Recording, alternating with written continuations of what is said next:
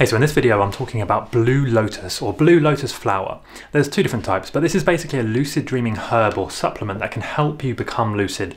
It's an ancient Egyptian, I guess, party herb, or sort of like a party drug actually. They used to use this thing in parties and I don't know what they got up to, but one thing we do know is that it produces a pretty euphoric state in you when you take blue lotus. But specifically for lucid dreaming, blue lotus can actually help you have more vivid dreams and they're more likely to become lucid. So in this video I want to share more tips about how you can use it, where you can get blue lotus, some warnings as well as some background about how it works, and at the end I'm going to explain whether you should use blue lotus, because there's actually something I would suggest that's a lot more effective. So let's get into it. So the actual effect of blue lotus can range from anything from euphoria to just a mild state of well-being. So it's kind of like a relaxant. I guess you could say it's a bit like cannabis and things like that. But this specifically has really interesting effects on your dreams. And like I've said, on your lucid dreams as well. Now, if you've been looking at other lucid dreaming herbs and supplements, you have some idea about the effects and sort of what you can expect from them. Now, specifically with blue lotus, if you've tried things like Selene capensis, like Camellia zakatatici, I think I'm pronouncing that right, then this is not as profound as that. This is not as vivid and strong acting. It's not going to have as much of an effect on you. However, the blue lotus has a place in a lucid dreamer's toolkit, and there are times, and here's my opinion on this, right? If you're trying all of these different lucid dreaming herbs and supplements, and maybe you get some results with, let's say, Camellia Z, you get some results with Selene capensis, with galantamine, huperzine, whatever you're trying, okay? It makes sense at some point to try a little bit of everything. And what I mean by that is if you've tried just one or two lucid dreaming supplements or teas or herbs, and I'm going to sort of bunch these all together in here in this video, then you might have had some results, but you might find that even though it's not as common for other people, for you specifically, you might find that you get really good results with blue lotus, for example. And you won't know until you try. And that's why I always suggest to people to just keep trying new things out, keep trying out ideas, trying different supplements, trying different herbs, and seeing what works for you.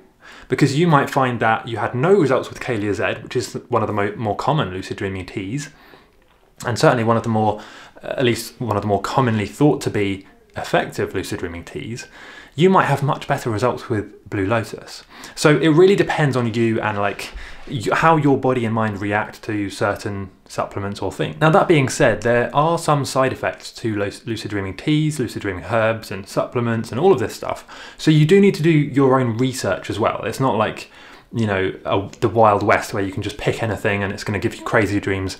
You need to be aware of certain things and how they're going to react with, you know, what you're maybe already taking. Let's say if you're already on medication or already taking supplements, then, well, you kind of need to be aware of that just so that you're not going to harm yourself, or just so that there's no dangerous interactions going to happen. Now, blue lotus can also be called blue water lily.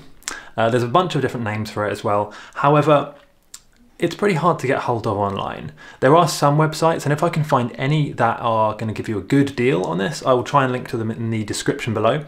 So if you do want to get hold of blue lotus for lucid dreaming, then click in the link in the description. Now, in terms of side effects and how this is going to feel, what normally happens is like this. You either have a tincture or a tea, a blue lotus tincture or tea, and you can get these from different places. I'll try and link to them in the description.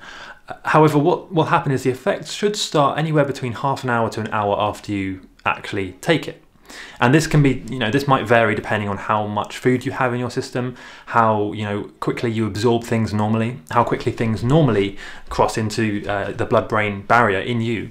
It's different for every person, okay? And it depends on age, weight, size, gender, all of this stuff. But roughly between 30 and 60 minutes, you will feel the effects of blue lotus. At this point, you might want to start writing things down and just sort of journaling how you're feeling and what effect it's having on you. In terms of side effects, this, compared to other things, compared to other lucid dreaming supplements and herbs, blue lotus is incredibly mild. So the side effects you will feel, I mean, to be honest, it's probably going to be none. For the huge majority of people watching this who go and try blue lotus, the side effects will be next to nothing for most of you. The only side effect of blue lotus is that if you take a huge amount of this, like, I know I'm talking about an enormous dose, like you'd have to really go out of your way to take this much, you would feel like kind of faint, maybe even nauseous, and you might feel like hot flushes coming up and down you. But to be honest, that's normal. I mean, if you take a huge dose of anything, you're not going to feel great. So I wouldn't worry too much about the side effects of Blue Lotus. What I would suggest to do is, if you are interested in it, just try it out. I mean, it might work really well for you.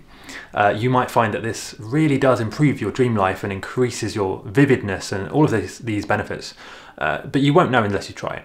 Okay, so go ahead, do your own research, click in the link in the description if you want to check out the best place to get Blue Lotus, and leave a comment letting me know what you would do in a lucid dream if you knew that the lucid dream was going to last for an hour. So if you... Thanks for watching, guys. This video and this channel was supported by my Patreon followers. Please consider giving just $1 a month to support this channel, or just click the links in the description. You'll find links to various lucid dreaming products, articles, techniques and tutorials. If you did enjoy this video, please click the notification bell and subscribe, and I'll see you next time.